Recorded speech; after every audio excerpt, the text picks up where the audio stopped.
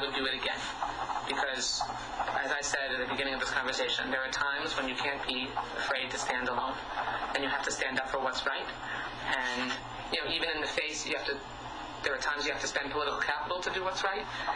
Like I said, the easier thing to do for me would have been to just fire him. Obviously, I was the person who's had the most political challenges in the last year, so it would have been much easier for me to just cut him loose and say, I'm going to look out for my best interests rather than stand up for what I believe in. But I have to be able to look at myself in the mirror every day. And if there's one thing I'm going to make sure that I maintain is my integrity.